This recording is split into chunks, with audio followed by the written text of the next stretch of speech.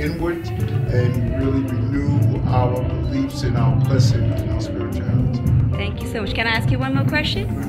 The grand celebration of the Ram Mandir is coming up in Ayodhya, India. What does that mean to the Hindus in New York City? Well, I think that when you look at the Hindu community here in New York City, it's extremely important. It gives them an opportunity to know that although they're not in India, we have one of the largest Indian populations here in the city. It gives them an opportunity to celebrate and lift up their spirituality to help us all in the healing process. And I want to add into that how Mayor loves the Hindu community.